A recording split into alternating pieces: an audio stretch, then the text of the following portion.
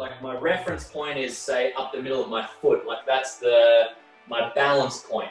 Like if I was on a seesaw right now and I did a squat, the seesaw is probably going to tilt backwards as I get lower, right? I can try and keep the seesaw, the teeter-totter level, but as I get down, it's more likely going to go back. It's very easy to tip it back from this position, harder to tip it forward. Whereas here, see, I could make the teeter-totter go forward. So front side and back side heavy, I guess, is just, yeah, when you analyze someone and their posture and you draw a line up the side of their body through their balance point, you can just use your eyes. You'll be able to tell. It's like, oh yeah, I see there's more of the body behind that line, less in front.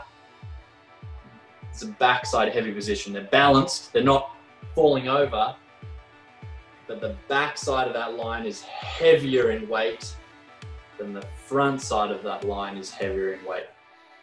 And if you're thinking about coming down the mogul in a front side heavy position, which is like you standing on a teeter-totter with the teeter-totter facing, like you've manipulated it so it's falling down that way, so you're on that teeter-totter this way, then you're going to get it to spear the bump.